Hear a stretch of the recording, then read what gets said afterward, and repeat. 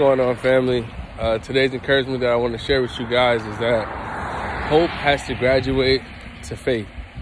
Sometimes in life we can be in states where we just say, I hope this works out, or I hope I get rid of this sickness. I hope I get past this thing that I've been challenging with. I hope I get this opportunity. But it has to move to a place of faith, of saying that, you know what, if I do everything that I can do and follow and align with God's word, that this will happen.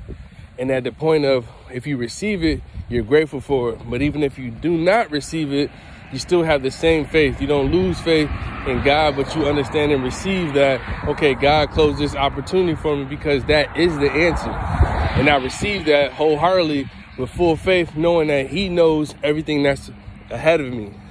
So if he's saying like, hey, this is not what he wants me to do, then I receive that and say, thank you. You know what I mean? So our hope has to graduate to faith. And when we have faith and full faith, we understand that everything is not going to go the way that we want it to go, but we receive all of it wholeheartedly with full understanding that it's on God's time, it's on his answers that he has for us, and he knows the end of the book. He knows the next sentence, the next chapter, but we don't know that. So we have to trust and believe that with everything in our mind, our body, and our soul. So that's my encouragement that I want to share with you guys today, is that our hope has to graduate to faith.